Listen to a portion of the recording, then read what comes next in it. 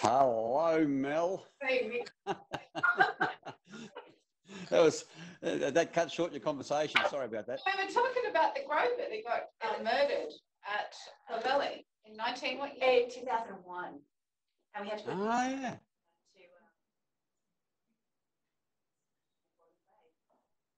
Okay. It's actually interesting. Whilst you're talking there, you're dropping out, so we just might need to sort out what happened there before we start. So Mel was okay when she was talking. We've got the microphone in the same spot. Yeah. Okay. We'll see how we go. And we've got all the members. I've got a quorum. Yes, I've got a quorum. Excellent. Well, we might get underway then. I welcome Minister Pavey, Emma Solomon and Dan Connor to the hearing today into the regulation, very long titled regulation, so I'm not going to go over that again. So we'll start off by taking, now does Mel have to give an oath? No, so Minister, you don't have to give an oath because you take the oath, you've already done so. But if I could start with Emma, if you could give your name, your position, title, and then swear either the oath or the affirmation. I'll swear the affirmation. But I don't have it in front of me. How about if you give us your name and title, and then I'll read it out. We can see it. Turn it around. Show us. I know. Okay. So name and title. I, Emma Solomon, Executive Director, Planning, Policy and Science. And so if you could just quote after me. I solemnly, sincerely, and truly declare and affirm. I solemnly, sincerely, truly declare and affirm. That the evidence now about to be given by me. That the evidence now about to be given by me. Shall be the truth, the whole truth, and nothing but the truth.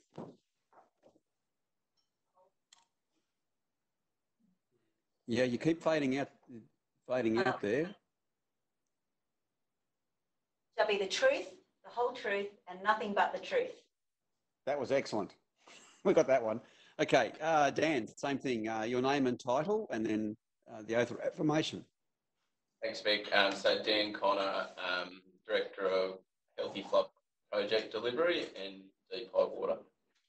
And were you taking the affirmation or the oath? Either one's fine. Oath, please. The oath.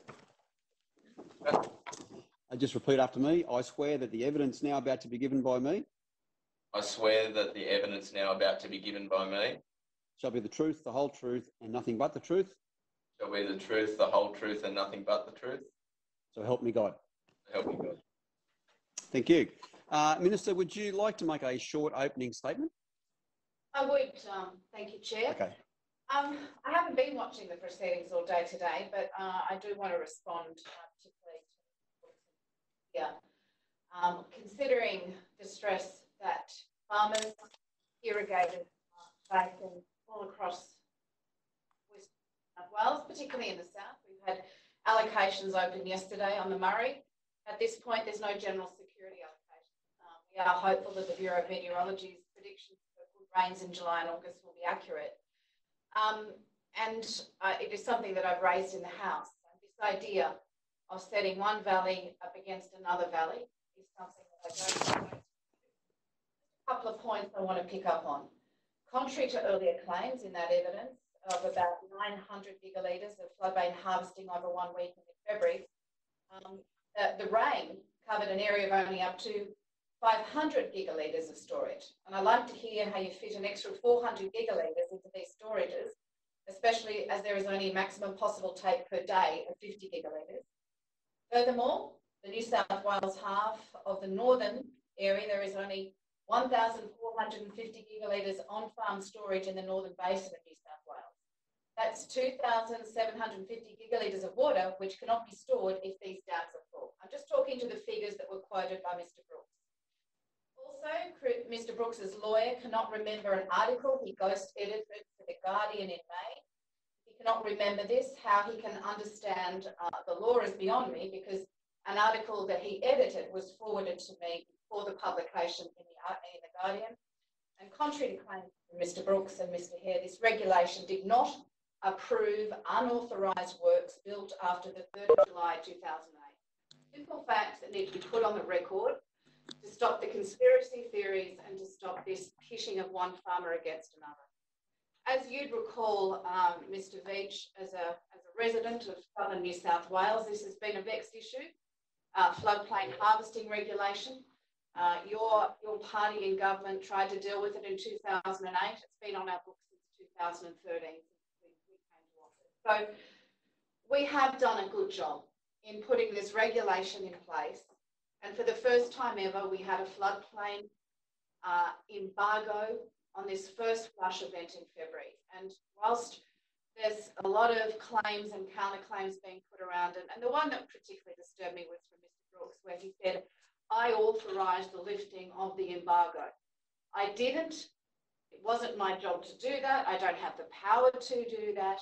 What he is doing is undermining the work of professional public servants who made the decisions. And I'm very pleased to report that we'll have the independent analysis of that event, an important event for improved government policy. We will have that report to us in the next couple of weeks, hopefully by, at the very least, the 16th of July, and we'll be able to release that draft report for people to look at and see the facts. And as you know, I've given substantial evidence on this during budget estimates, and I know that the independent report will come out showing that there are things that we need to learn around communication, but it was a good event in terms of good water policy for New South Wales. So I think it's probably best if we just get into the questions now. It's a complicated area of policy. I'm really pleased to have two, really good public servants beside me here today. We've got Emma, and we've got Emma Solomon and Dan O'Connor, who've been very much instrumental in getting the arrangements in place for a policy that is going to, at first, deal with the Northern Basin. And I know that Queensland is still working through their policies. I mean, some questions, need to be directed to Queensland in terms of, what they didn't have an embargo on the floodplain harvesting like us. There was, quite a bit of water taken before it got to New South Wales. But the fact that there are 500 gigalitres sitting in the Menindia lakes is evidence that it worked.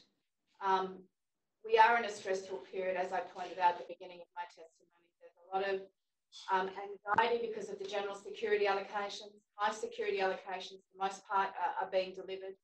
But I think, let's be productive with our time this afternoon. Okay.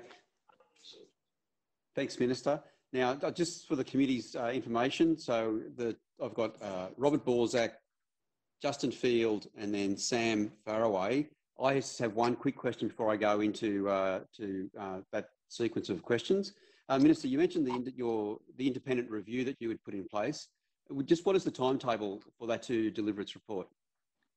I'm hoping that we'll have 16th of July.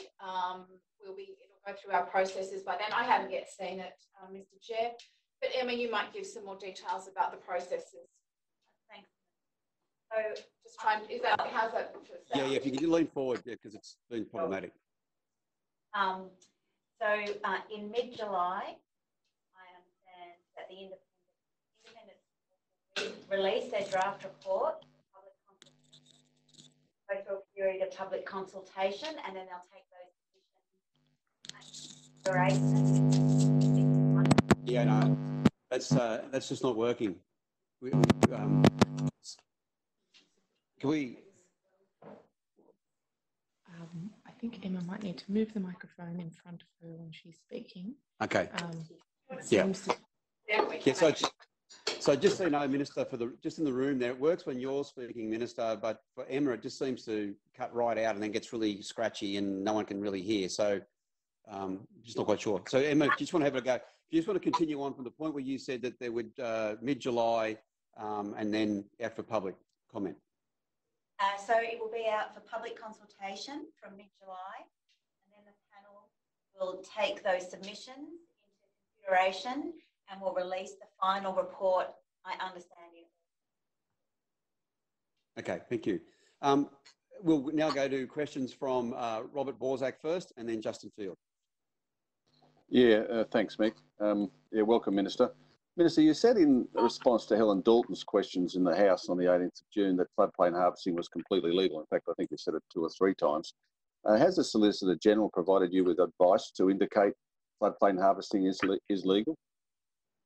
My advice came from information and advice I was given by my agency, which relates to the 1912 Water Act. Any written advice from any legal advice in relation to that from the Crown Solicitor? The information I received was agency advice showing that floodplain harvesting was considered a process that was part of the 1912 Water Act. Okay, so then does the agency have it? Agency have what? Legal advice from the Crown Solicitors that it's completely legal. I can direct that to the agency. Yep. Thanks for your question. Can you hear me okay? Yes. Yep. Yeah, no worries. So I think just to provide some context as well, so floodplain harvestings, the structures that are involved, the levees, the storages, all of those things have required approval under the Water Act as Part 8 approvals. They're now known as flood work approvals under our new legislation. Those structures have required approval since 1983, and they still require approval now. So the regulation that's being put in place doesn't change that in relation to flood work approval. So I wanted to provide that clarity up front first.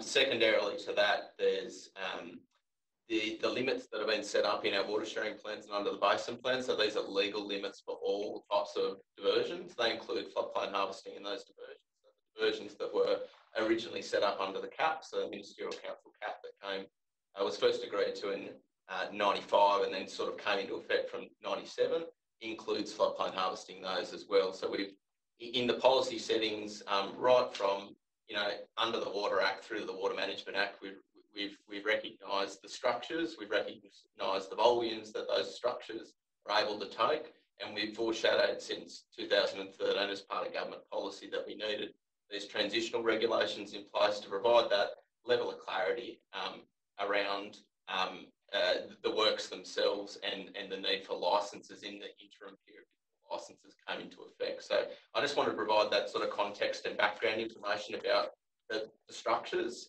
and certainly the water take volumes associated with floodplain harvesting.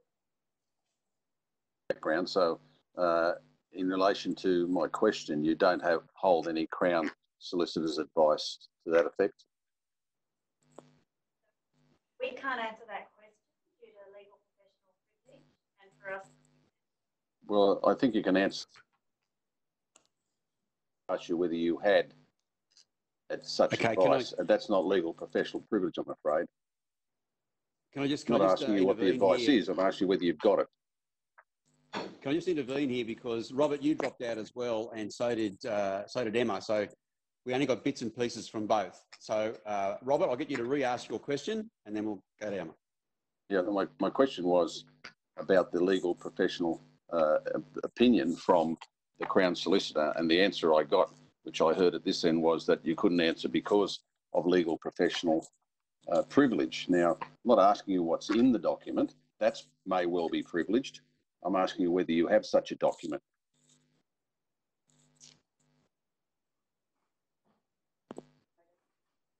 Sorry, Emma, we didn't get any of that. We'll take that question on notice. All right, I honestly don't see what's so difficult about that, but anyway, all right. The Water Management Act 2000 provides for floodplain harvesting access licence. How many licences have been issued under the Act? And have you got an answer on that? Yeah, there aren't any at the moment, Robert. So this is a process through implementing the floodplain harvesting policy, which would create those licences. But at the moment, there are no licences for floodplain harvesting across the state. Well, why wouldn't you have them licensed by now? So the process of licensing, it's this is really ambitious, complex water reform. I think 7 years is a long time, and I'm not taking away from that since 2013 to 2020, but I did want to put it in context in relation to other large reforms that New South Wales has delivered over time, and then talk to you a little bit about what we have been doing under the project to give you some background. So, for example, the process of developing regulated river water sharing plans, one of our other big reform projects, took 6 years to develop. So those plans, the planning process is starting in 1998 and finished in 2004. Non-urban water metering framework, as you'd be aware, we're just in the process of starting to implement that at the moment. There was some 10-year process in developing the arrangements around water metering to bring that into effect. So in relative terms, what we're trying to achieve in floodplain harvesting, we've got an action plan the Minister announced towards the end of last year, which outlines the process and timeframes for bringing licences into effect by 30 June 2021 in the Northern Basin. In relative terms, this is pretty similar to other large water reform projects, and as I stressed, this is complex, it's clearly contentious, and it's a really ambitious reform. Some of the things we've done in the last 6 years, we've had to floodplain models, we've declared new floodplains, we've developed and commenced 3 new floodplain management plans in the Northern Basin, with the next 2 management plans currently in the final stage of approval as we speak. We've mapped and recorded all the works capable of floodplain harvesting across the Northern Basin, and a 3 or 4 year extensive on-ground mapping project to get to there. And I think it's just important here to point out that our agencies have expended, enormous taxpayer resources into that process, something like 50 million. And we've only done the north. We haven't done that work yet in the south. So there was some mixed messaging from the evidence earlier from Mr. Brooks and Mr. Hare that I think Mr. Brooks said at the beginning that floodplain harvesting doesn't take place in the south. Then he sort of gave a different response later. Let's be clear, this is about measuring floodplain harvesting in the north, but it also does happen in the south, and this is something governments are going to have to deal with as well. Thank you. Robert? I've just been muted. Under what law is floodplain harvesting legal? Which sections of the Water Act 1912 allows for unlicensed floodplain harvesting? So the Water Act 1912 itself, so what the Water Act 1912 deals with licensing from rivers and creeks in terms of the take of water and aquifer systems. It provides for the construction of works on floodplains through Part 8 of the Water Act. So Water Act's now repealed, and those arrangements are now dealt with under the Water Management Act in flood work approvals. The volume has been put in place under our Water Management Act, as I said before, our water sharing plans, and those same water sharing plan limits are reflected in the basin plan. So the volume are there, but there's a licensing process yet to come, Robert. So hopefully that helps. Yeah, I don't know whether that actually answers the question. Are you saying that under the 1912 Act, floodplain harvesting did not have to be licensed?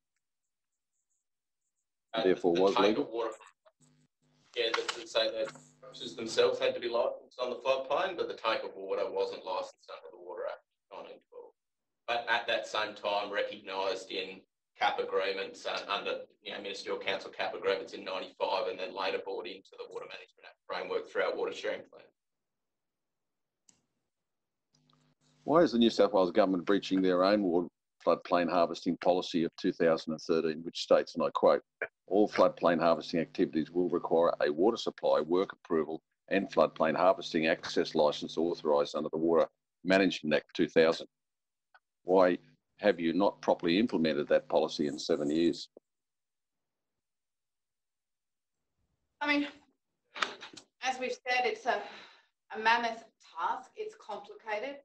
Not to say that 7 years is a time frame. As I pointed out at the beginning, Labor started the process in 2008, but we are. That is why it's so frustrating to hear so much negativity about our first ever floodplain harvesting embargo during that first flush in February. We are measuring it and we are managing it, and we have moved a long way forward. But this north versus south argument that people like Mr. Brooks and Mr. Here are pushing, as if they'd have had 4,000 gigalitres of water after that event. I mean, it's bonkers stuff, and it's setting communities against communities. And there is floodplain harvesting that happens in the south as well. And at some point, for this type of pressure, we're going to have to be able to manage and license and ensure that that is being conducted as well. Yep, Robert. Minister, I wouldn't use the terminology bonkers. The reality is it's not them against us. The reality is the questioning is being put to you because we're trying to achieve some sort of clarity.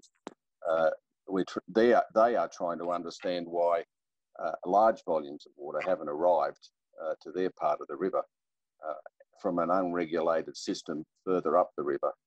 Why has it taken this government 9 years to not get this finalised, and now talking about another year when there is no promise, or sorry, there is a promise, but there's no actuality that can be done in the next 12 months. And now you're looking for a reg that has no sunset clause that forces you to get it done in that period of time. The reality is, Mr. Borzak, there's 500 gigalitres sitting in Meninse. That shows that the water went down the system. And some suggestion that there should have been 4,000 gigalitres get to the south so that they could have got some allocation. So that's what I referred to. So, and this is what creates, water policy is difficult. It is really hard. And it's very easy to create conspiracy theories off wrong facts of information. There was a criticism from Mr. Brooks that we spent $17 million on LIDAR technology that can actually ascertain the amount of water in an off-farm storage or in a dam storage. I mean, Mr. Brooks tried to suggest he knew that all the dams were full because he took a plane up and he could see how much water was there. I mean, let's think about that. Let's talk that through in an honest way. You could take a plane up, look down and have a look at a swimming pool. You could say that's full, but there might only be 5 millimetres of water in the bottom of that swimming pool. So this is what I'm talking about, integrity process, integrity in the facts and the information that goes out to the community, so we don't set farmer against farmer. Acknowledge that we are now in a strong place, stronger than we've ever before, being able to manage, license and regulate floodplain harvesting. And it's not easy, and I'm not defending the time that it's taken either side of the political fence to do it, but we're doing it. You right, Robert? You're on mute, Robert. Yeah, well, someone keeps switching me muted.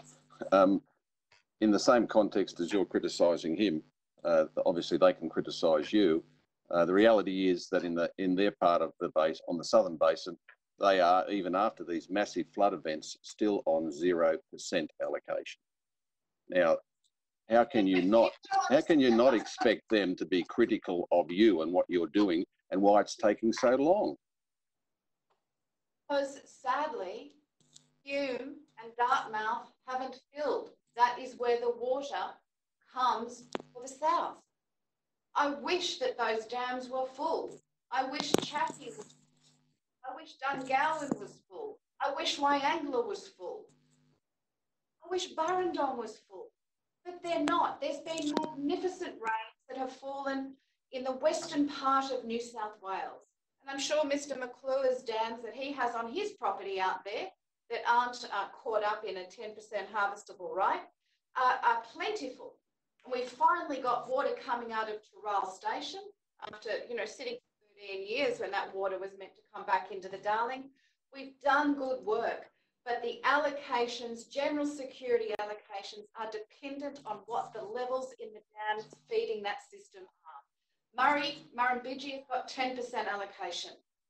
And I share the frustration, I share the sadness, I understand the financial pain those farmers along the Murray are going through, and the Goulburn in Victoria, simply because we haven't had rains that have filled up the dam to the point where general security allocations are available. Yep. Minister, how much money has the New South Wales government received from the Commonwealth for monitoring, licensing and compliance in the Northern Basin? We can take that on notice. I don't think anyone would have that on top of their head. But we have received significant funds from the Murray-Darling Basin Authority, and the Murray-Darling Basin Authority has also expended significant funds and not helped to give water literacy to our communities. I mean, a lot of the fear campaign that is run by some is based off the fact you can't easily get information. And the Murray-Darling Basin Authority has expended at least $53 million to date, and yet haven't got a dashboard, haven't got a clear set of information. So a farmer can go onto a website to find out what water is available for the environment, conveyancing water, or irrigation allocations, general security, high security, water, Commonwealth environmental water, holder water. That should all be available. And if people could see that in a more simpler way across South Australia, Victoria, Queensland and New South Wales, a lot of these gaps in knowledge and information would be filled, and we could have better conversations and support each other. Yeah, Robert, look, I'm just going we're in fierce agreement. Then why don't you support Helen Dalton's motion to have full declaration, full disclosure and transparency on the ownership and trading of water? Yeah. Hey, Robert, that's another inquiry. Well, the minister is the one that raised inquiry. that issue. Can we just, we're going to stick to the... Was that? I know I'm right. Yeah. Now, Robert, I just want to go to Justin now so we can move around, and I'll come back. Yep, Justin. Thanks, Chair. Thanks, Minister and team, for being here. I did want to try and get into some of the volumes questions quickly. You talk about 1,450 gigalitres of on-farm storage in the valleys in the north, but the Barwon-Darling review report that the NRC did last year, it talked about 4,000 gigalitres of storage in the upstream valleys from the Barwon-Darling. So I'm trying to understand what's correct here, because there is different information out there about the volumes of storage in these valleys. I think you broke up a little bit there, Mr. Field, but the New South Wales section of the north is 1,450 gigalitres. Sorry, Minister, you also just dropped out there. So did you say 1,450? 50? On farm storage in the northern in New South Wales. And that's right. Just to clarify from that too, these are large irrigation storages in the designated floodplains in the Northern Basin. So you've got to be careful that we're comparing apples to apples. So there's dams for all sorts of purposes. There's farm dams, which are quite prolific all through the north and the south. Those dams can be put in place to capture up to 10% pastoral rights in most areas for stock and domestic use. So we just need to be careful when you're comparing reports that we're comparing apples with apples. That's all. But that's exactly what I'm trying to get to. Yeah. So you've previously said publicly, and I think the department has as well, that during the period of the regulation coming in and the embargo being in place, and then the temporary lifting, that 30 gigalitres of water was captured at that time in floodplain storages. You're not sure what percentage of that is floodplain harvesting. Is that still the figure you're using? So we've done some satellite imagery and remote sensing, and all the figures that we have tell us that about 30 gigalitres of water was, there was an increase of 30 gigalitres of water on those on-farm storages in those areas in an approximate week. But that 30 gigalitres is not just from when the floodplain harvesting embargo was lifted, it's also basic landholder rights and other pumping for other reasons. So filling, for example, Justin, an on-farm stock dam, that is incorporated in that 30 gigs. So do you want to? So the licensing process that's coming into place in the next year will require people to have measurement and metering devices in place so it can be better measured. And what's happening now is that it's really showing why we need those measurement policies and the licensing in place. So I think we recognise that this is just a transitional period, and so there's gaps in the information, but the best available knowledge is that from the images that we've got is that it was about 30 gigalitres increase in storage in those few days. Okay, thank you. Justin? Now, the order, one more, Mick, if I could. The order for the order or the embargo that was put in place after the regulation seemed to create a distinction between active and passive take. For the purposes of floodplain harvesting policy development, will passive take be considered floodplain harvesting and be required to be licensed? Yeah, so I'll start with some bigger context. So when it floods or when it rains and water flows over land, it's moving everywhere over big, large geographical areas. What we're trying to do with the licensing process is capture that water that's used for irrigation and stored for later irrigation. So the water in the big storage dams in effect.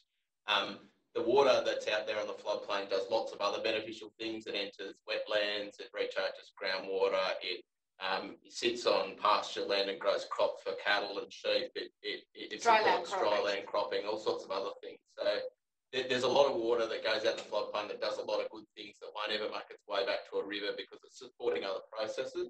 What we're trying to do in the floodplain harvesting licence is capture that really big proportion of water that irrigators take from the floodplain and store in large dams to later use for irrigation. So that, I guess that's the broader context I wanted to start with.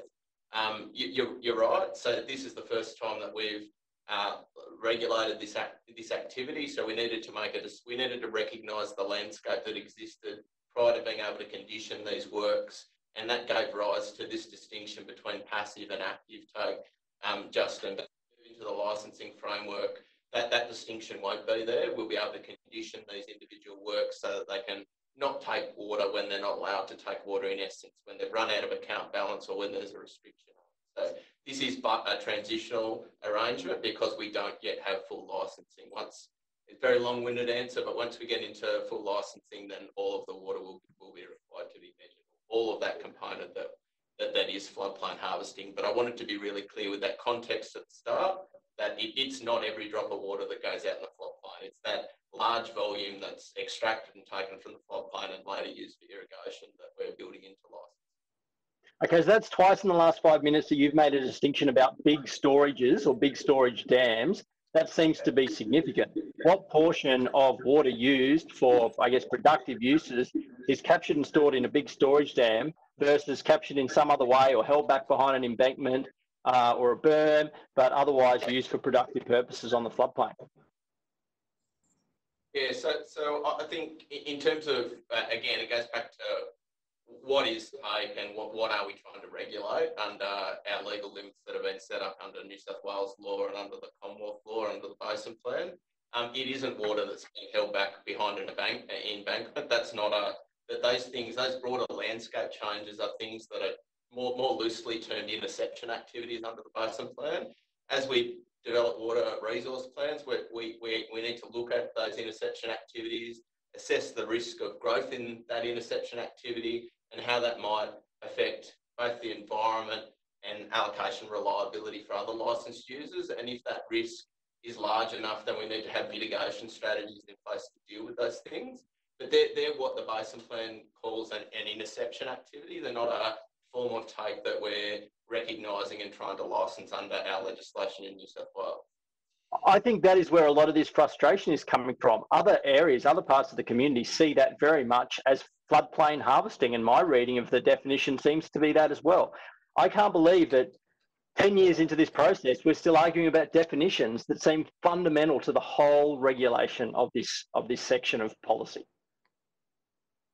I think some more context, Justin, as well. There's two bits to the Healthy Floodplains program. There's the licensing of the volumes that we're talking about now. There's also the floodplain management plans that were developed. As I said a little bit early on, we've got 3 of those floodplain management plans in place now. One for the border rivers, one for the Quieter, one for the Barwon-Darling, and one for the Upper Namoy.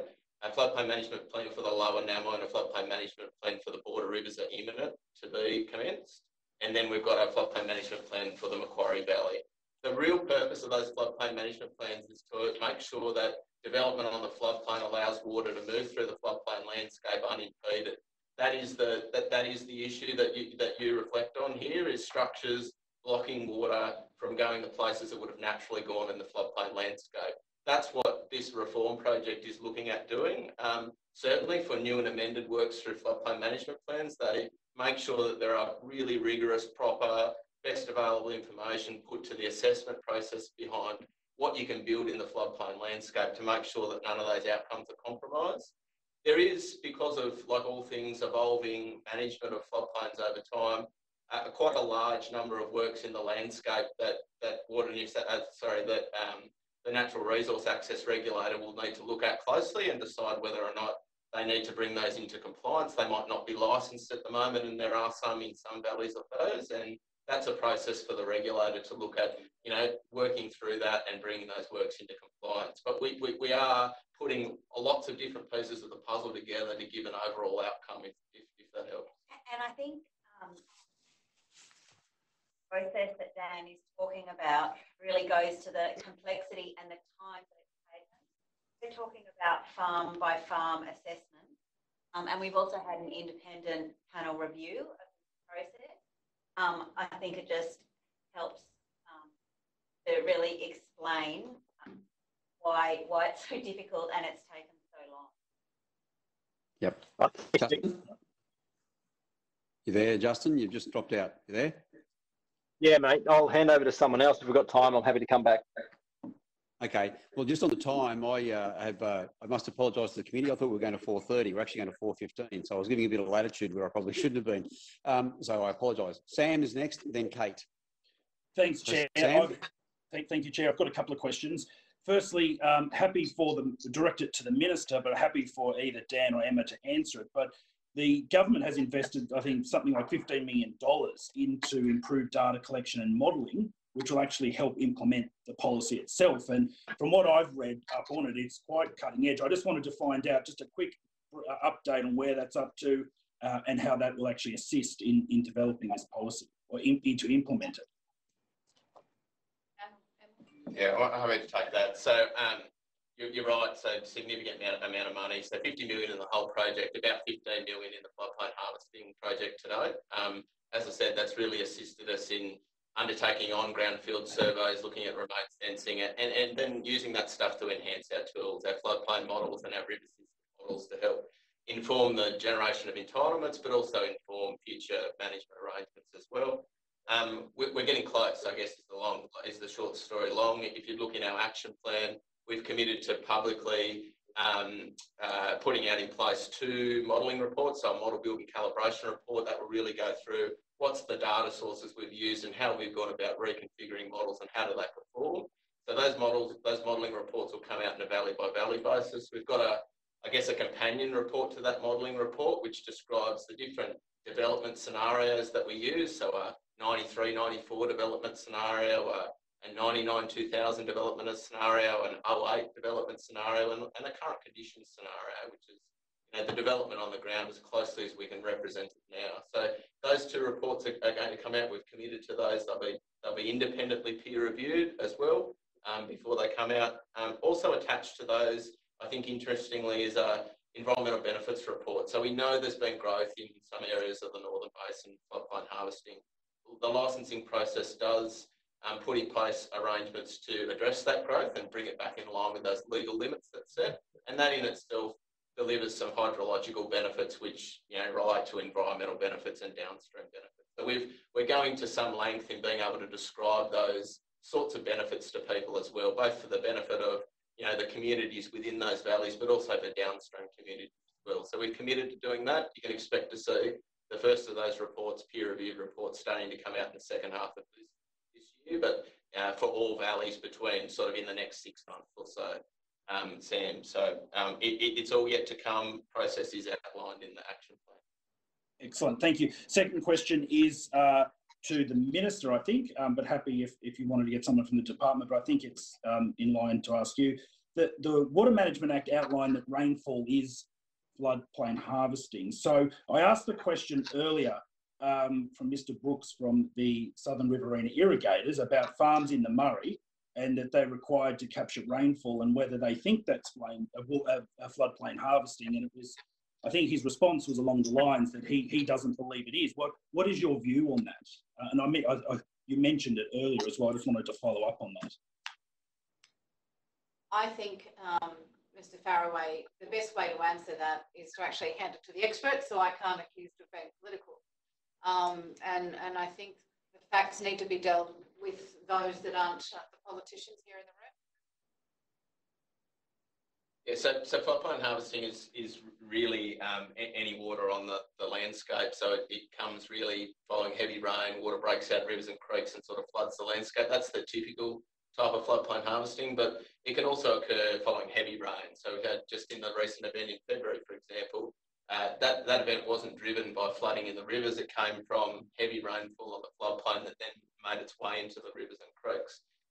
So anywhere that there are works that can intercept rainfall or flooding from rivers and they exist statewide, there's floodplain harvesting. So that's the simple answer. Yep, that's a far more accurate answer than I got earlier. Another question, the best information I've got about virtual site visits, my own on-farm visits, the department briefings and everything we've done to date is that the Northern Basin in itself has had zero allocation for 4 years. We've had a lot of people refer to the fact that the Southern Basin haven't had an allocation in a long time, and no one has mentioned that there's actually been one of, if the most severe drought in recent memory. I asked in the submission from Mr. Brooks earlier about his claim that the northern irrigators basically have all their water storages full. And I asked him to be able to demonstrate how he can prove that. And he referred to his light plane that he used and some satellite imaging and a report. Now, I have asked for that as a question on notice to come back with that information, but I cannot find where in the site visits, in briefings, in anything where these Northern Basin water storage facilities are full.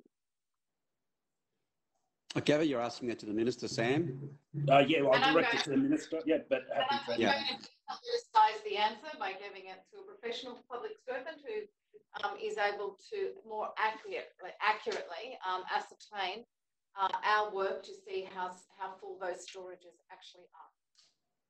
So I'd just like to give a bit of context to the committee. So from 2017 until the rain in early 2020, Northern Inland New South Wales was experiencing the worst drought on record. So the water bodies dried and contracted, water became scarce and rivers stopped flowing in many parts of the state. In fact, unregulated. Unregulated, of course. And many regional towns and villages had to rely on water carting. Water quality had deteriorated, and many irrigators up north in these unregulated areas had limited or no access to water for extended periods. We had irrigators tell us that they hadn't been able to take any water for 3 years. So how it works in the unregulated areas in the north is if the water doesn't get, regardless of what they've got in their account, that almost becomes irrelevant. If the water doesn't get above a certain flow, which we call the commence to pump or the cease to pump, they cannot legally take water, even if they've got hundreds of gigalitres in their account. So because of those really terrible drought conditions, and in fact, we had to trigger our extreme events policy, and so many areas were in, I think levels 4 and 5. So, which is terrible extreme drought conditions. Towns were running out of water. The government actually passed some legislation to enable critical water supplies for towns to get approval to... and I might just cut in there. Yeah. I mean, one of the towns that we were most challenged and threatened with was Tenterfield. Tenterfield is on top of the Great Dividing Range. There's no extraction, there's no irrigation up there. It just showed how it hadn't rained for 3 years, which is putting enormous stress on that town water supply. That wasn't the fault of the productive farming sector. That was just simply a lack of rain. That's right. So I think it would be hard to believe that the irrigators in that area had full storages at that point. And just an example of how bad it was and the embargo that we put in place, one of the benefits of it was that we actually fill the town weir supplies for 10 towns along the Barwon Darling, which is a combined total population of 13,000. So these were towns that were having to rely on groundwater because their town water supplies, their usual town water supplies, were severely degraded.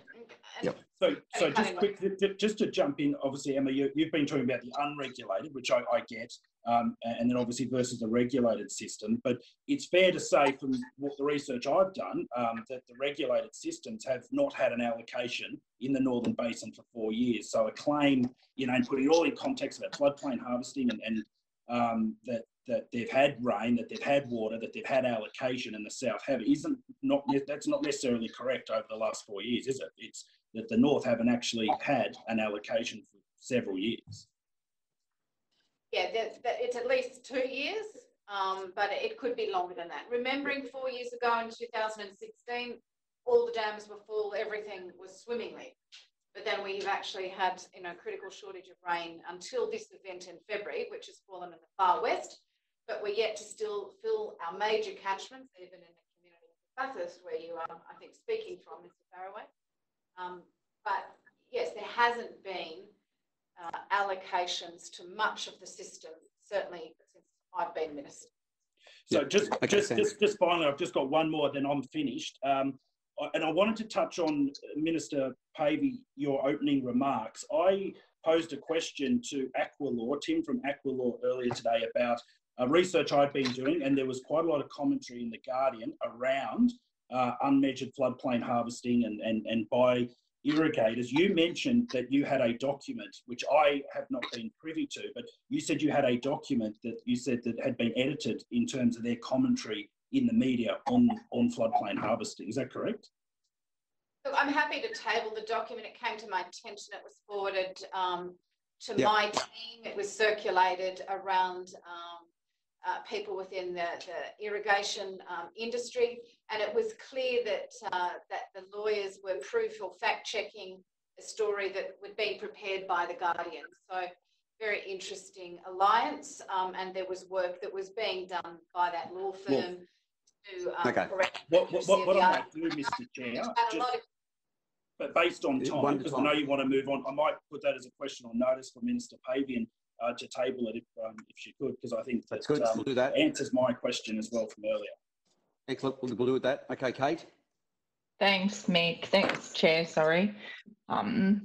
Minister, just wanted to get back to this legal advice that I think has been talked about before. So I understand that you have talked to Parliament and stressed the fact that I think in your words that floodplain harvesting is an activity that is completely legal. Is that basically what you've been saying? I said in Parliament to a question from the member for Murray, it was legal. And that was the advice that I'd had from my agency. And it is something that has been operating within within New South Wales for decades. And I think it might be appropriate at this point to Pastor Dan or Emma. Well, just before you do, sorry, it's just about that advice. It's That's just to have. But no, I think that they have been asked this request before by another member of this committee. So the question is to you, Minister, because you relied on this advice in Parliament to a question. So clearly you have seen this advice. I was given advice that that it was an activity that was covered in the 1912 Water Act, and that is what I said in Parliament. Who is the advice from? That created, if you want to say, put the rabbit amongst the hairs. I'm going to refer to Mr. O'Connor and Ms. Solomon to talk to the issue of some minute taking that has created this conspiracy that it's not legal.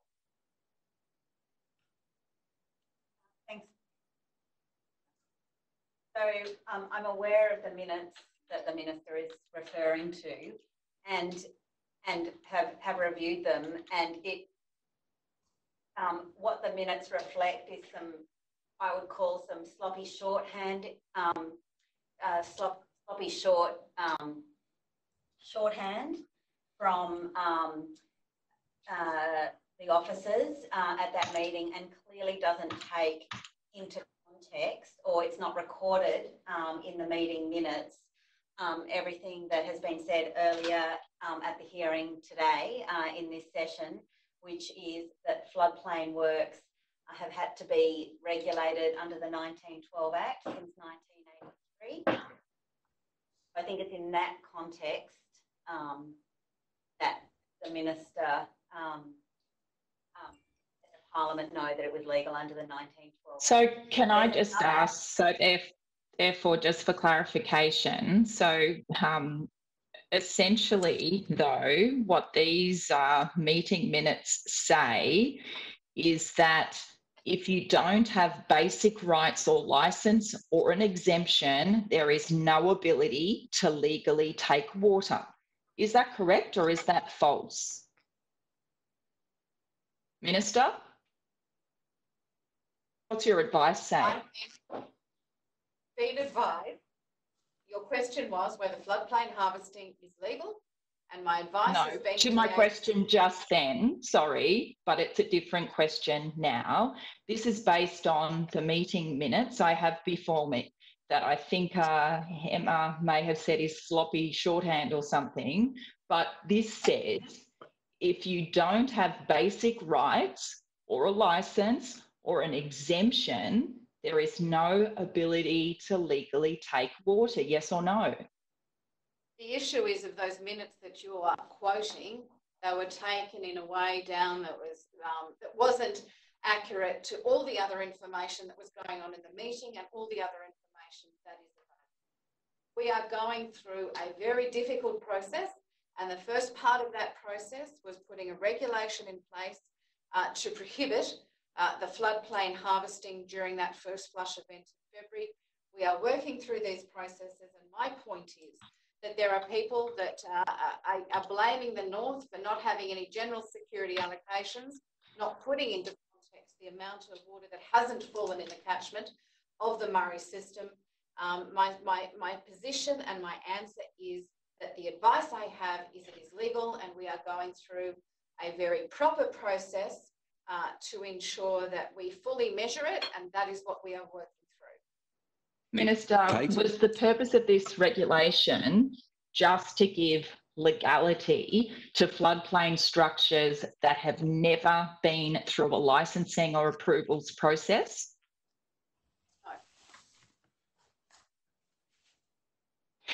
No. Just a quick question to Dan Connor, if I may.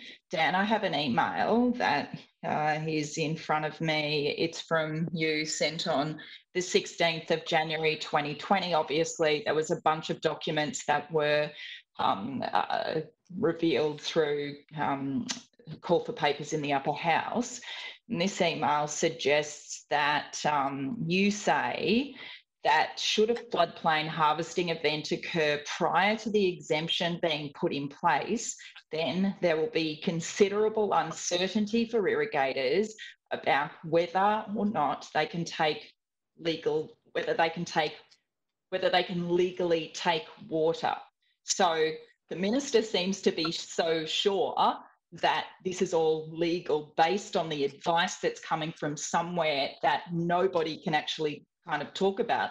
Yet here's an email from you saying that irrigators there will be considerable uncertainty as to whether they can legally take water. So what's your response firstly to that email then? Was that sloppy writing from you there as well, or are there a few strange things going on here? No, so that's accurate, and in my view, not inconsistent. So we've said all the way through here that, and it's been foreshadowed since 2013, that these are transitional arrangements that are necessary to bridge the gap between where we were under the Water Act and where we needed to be under the Water Act. What does that gap? What is that gap? That's gaps in approvals, isn't it? There is indeed uncertainty, and that's what we sought to put in place. I guess it's in everybody's interest, in irrigators' interest, in downstream stakeholders' interest to have clear rules. And certainly, as we've talked about, we've got an independent regulator now, and indeed in that context, the independent regulator was talking to us about what they saw as, and I've heard this mentioned at some of the discussions this morning with the Northern Irrigator groups. There was there is a view, and it certainly is the remit of a regulator to let us know as the rule makers where the rules are not clear enough for them to be able to take the enforcement action that they would need to have. And so certainly the regulator identified here, as we had for some time, that there was some ambiguity in the rules and that we needed to be clear about those rules as had been foreshadowed since 2013 in the Thank you. I've got two more quick questions. Sorry, Mick, but so you keep talking about uncertainty. Minister, doesn't uncertainty just mean that there is floodplain harvesting that falls through the cracks, if you like, of approvals, exemptions and licensing, and therefore it's illegal?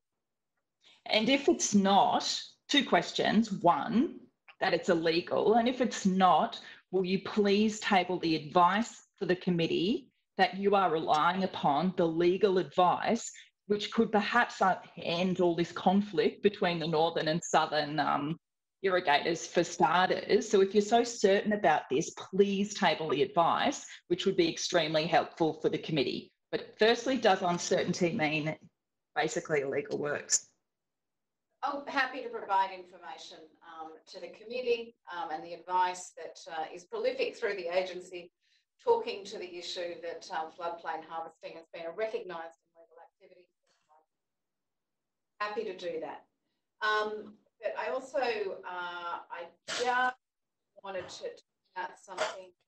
Oh no, I'll let you finish your questions, Kate. I just wanted to say something. Can I, just before you do, Kate, Sure. just to be clear, Minister, Sure. Kate was asking for the legal advice to be tabled just for the committee members. Is that what, and you're saying that that's what you will do? She asked for advice, and I'm happy to provide advice showing that it's an activity. You did ask for advice, and I'm happy to provide advice that talks to the issue of floodplain harvesting. I think it was legal advice, but I could be wrong. Kate, your turn. I think the question, Minister, very clearly is, have you seen legal advice that suggests that all floodplain harvesting is legal, like you said in the chamber, I think last few months ago? Have you seen? Sorry. I'm happy to take that on notice in relation to, and I think Ms. Solomon answered a question in relation to legal privilege, but I am happy to provide advice that I have received over time from my agency that says that floodplain harvesting is a legal activity since the 1912 Act. So I'm happy to provide that advice. In terms of legal advice, I'll take that on notice. Okay, thank you. One last question, Mick. If the minister does take it on notice to see whether she has that legal advice, would she table it if she has it? Yeah. I will take that on notice in relation to legal advice, but I'm happy to provide other advice to the committee showing that it is a process that is appropriate. Yep. Okay. Justin's got a question. Thanks, Chair. It was largely follow-up to that. I think there's still a lack of clarity here. If you've received advice that floodplain harvesting is appropriate or legal under 1912, whatever word you just used, what were the issues that were clarified by the regulation? Minister? It was putting a context, it was putting an authorisation around a process to ban it. That was what we were doing. Emma? So, thanks. I might just give a bit more answer to that question. So what the regulation did enabled, it gave water users who had the approvals and who the infrastructure constructed prior to 2008, 3rd of July 2008, it gave them some certainty that what they were doing was legal. And it also made it set that date in stone. So after 3rd of July 2008, the infrastructure or works that wasn't approved legal. So what it actually did was reduce of works from which people could floodplain harvest from. Sorry, Chair, I missed a little bit of that. I don't know if you heard it all at your end. You know, at the end there, can I just say, Emma, at the end, you just faded away again, probably the last couple of sentences.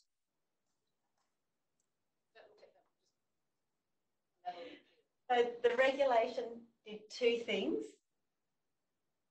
It gave water users confidence that if they were using works that was prior to 3rd of July 2008, that those works could be used for floodplain harvesting activities. And for works from 3rd of July 2008, it said that they could only be used if they had approvals under the legislation that's listed in the regulation. So what the regulation does is it actually confines or restricts the number of people or number of properties where floodplain harvesting can legally take place. So it doesn't expand it, it actually restricts it because of that line in the sand of 3rd of July 2008. Okay. People decide of whether they're in the right or in the wrong. And it also gives confidence to NRA, the independent regulator, about those dates as well. Okay, last question. Okay. If you don't conclude your policy by the middle of 2021 for the 5 northern basins, what happens to this regulation? Does it just continue and essentially provide an ongoing exemption for floodplain harvesting in those valleys? So I can answer that, Justin. So what we've got set up under our, around this a little bit as well, what we've got set up under our water sharing plans is that floodplain harvesting is part of the extraction limit that we've set up, it's part of the legal limits, and what we're trying to do is to give effect to licensing to make sure that floodplain harvesting doesn't grow and exceed those limits. Make sure that everyone share. I guess the end result of us not being able to license an activity and it being exempt is that it continues to grow, and then that growth under our legal limits needs to be offset by a reduction in something else. So it's a bit like me speeding down the highway and you getting a fine. It's a pretty inequitable solution. That's the way our legislation's set up at the moment. That's the requirements under the basin plan as well. The basin plan doesn't say you need to license everything, but it does make sure that if things aren't licensed and they grow, that you have a mechanism to be able to offset that growth to make sure that the outcome overall for the valley is the same level of consumptive take. So I wanted to assure you that we've got every intention of being able to deliver this project by 30 June 2021, but there are arrangements, and I'm happy to talk to that as well, but there are arrangements set up in our plan that means that downstream users and communities aren't shortchanged as a result of us unable to deliver this. And well, they already don't believe they already don't believe the volumes. Okay, I'm not sure that's going to happen, but that doesn't answer the question at all. Does the regulation just continue if the policy doesn't get finalised? Justin, we are now out of time. So can I just say, so there was the suggestion there that there was a suggestion at the end of the question, the answer there, that it would be tabled, the remainder that would be tabled. If we could make sure that happens as a question on notice, that would be good. I had a series of questions, but because this is a technical political term, because I stuffed up the timing, I'm going to put all of my questions on notice, Minister, that relate to NRA and the communication process. And so essentially that draws us to a close today. I want to thank, sorry, Minister. I just want to make a clarification on something if I can, Mr. Chair. In relation to the 30 gigalitre, I'm just looking at some correspondence on Twitter. I just want to make it very clear for Mr. Field that the 30 gigalitre is active and passive. I think it's a very important fact to be able to get those facts right instead of misleading the community. Well, let's ask the question about whether it's a big dam storage or interception, perhaps, Minister. Then we'll have more clarity, won't we? Okay, folks, that's it. It's all over, Red Rover. Making it up as you go. And questions on notice. So, Minister, if there were any questions on notice, the committee's resolved 14 days for a turnaround of response. And there may be some questions from committee members. There will be from me.